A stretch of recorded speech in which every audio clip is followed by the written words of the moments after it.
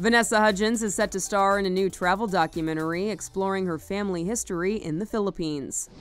The film will capture the actress's first trip to the country of her mother's birth, showcasing her close relationship with her family and her personal trajectory as an American-born, half-Filipino woman who has become one of the world's most recognizable stars. The project is set to begin shooting later this month. Hudgens will be accompanied on the journey and in the film by her mother Gina and her sister Stella. The actress has often spoken with pride about the biography of her mom, who left the Philippines for the U.S. at age 25. Hudgens says, "I feel like ours is such a relatable story to so many women all over the world. The more that we can share, the more we can lift each other up." The actress also shared the news on Instagram, saying she was, quote, "very excited about the project." The still untitled film following Hudgens will be produced and directed by Paul Soriano. Hudgens most recently starred in the Oscar-nominated film Tick, Tick, Boom. She began her career in the world of musical theater at age 8, eventually finding global fame in Disney Channel's High School Musical film franchise. Some of her other credits have included Spring Breakers, Gimme Shelter, and Bad Boys for Life. She'll next star in the indie comedy French Girl and Michael Bay's Bad Boys 4. For more on this story, go to THR.com.